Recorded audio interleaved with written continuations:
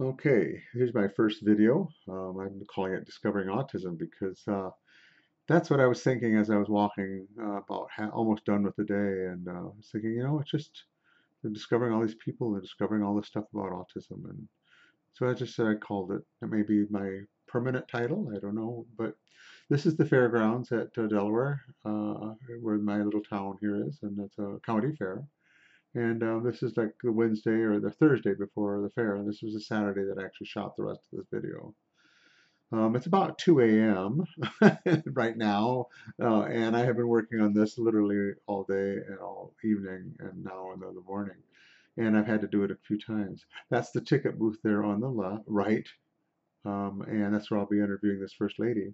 I just happened to, when I was buying a ticket, say something to her about, hey, I'm on, or I have a little sign that I have on my bag here. It's called "Let's Talk Autism."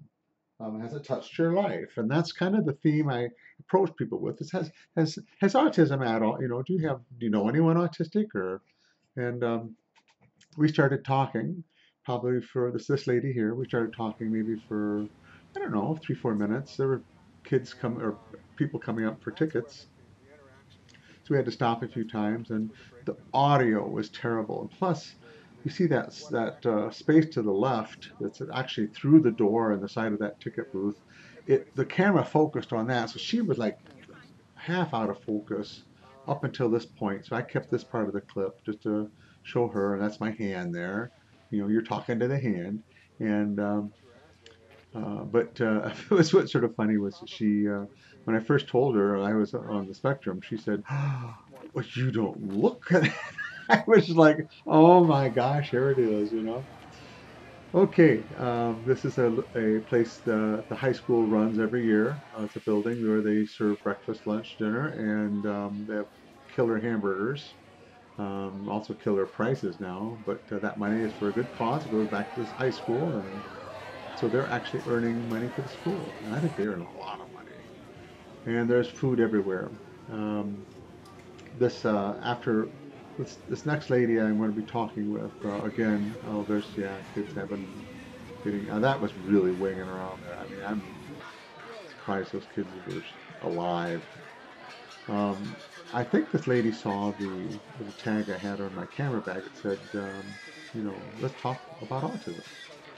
And she said, yeah, and she started in and talking about somebody she knew, and it was like either a relative or friend or something that had an autistic child or worked with people who were autistic, and so we had a nice chat there about that, and nothing earth-shattering. A couple of the interviews were pretty cool.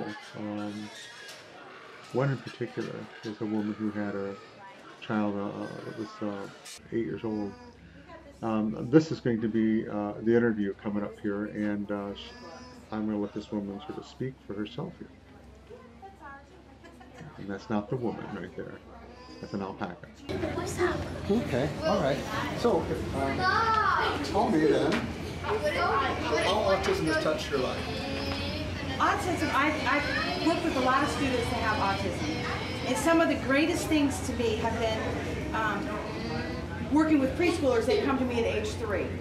And I have had kids come to me that have autism and that are so sensory overload that all they can do is scream. They come in my doors, the door's shut. I actually have teachers come down the hallway, look in my windows and give me, are you okay? Because there was so much screaming. And to watch those kids learn how to deal with their environment and learn how to integrate all of those sensory things and watch them graduate, and one of them just joined was accepted into this a cappella choir group, and it's just absolutely amazing to watch these kids. You hear autism and you think it's so severe, and they don't realize that it can go all the way to the other end. I just know some of the kids I've talked about, I mean, they're so brilliant. And the autism, doesn't hold them back. It just changes how they view the world a little bit, or how they can deal with the world a little bit. But it doesn't it doesn't negate the beauty that they have as an individual. Yeah. Just repeat what you were saying about you think the culture's changed. I think the culture is changing. That the perception of people with autism, it used to be just one thing, and that people are realizing that it's changing, and that people are, I think, are ready now to accept that autism label and accept the people who have autism. I think the culture is getting ready for that. That's fantastic.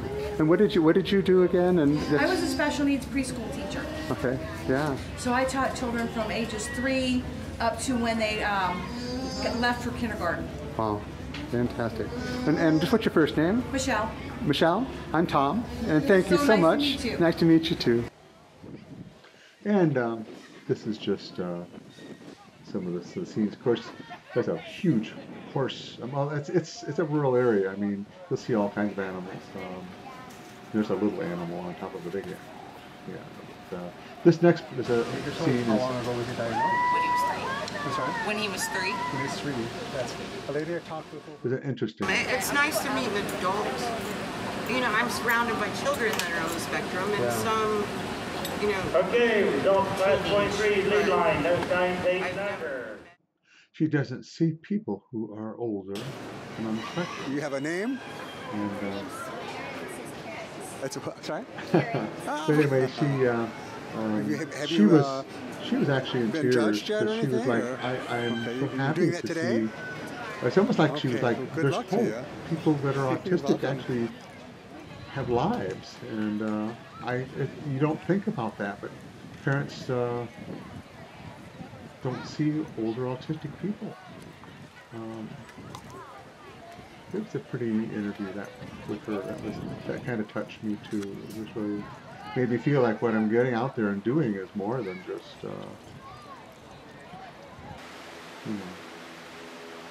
Anyway, this gets corny here, I know. Yeah, it is. Anyway, it was a very successful first attempt, and I hope we'll get better at the video and everything and the sound. And I'm glad you shared this with me, and I'll get this rendered and up on YouTube. So everyone, thank you again, and I look forward to making more videos.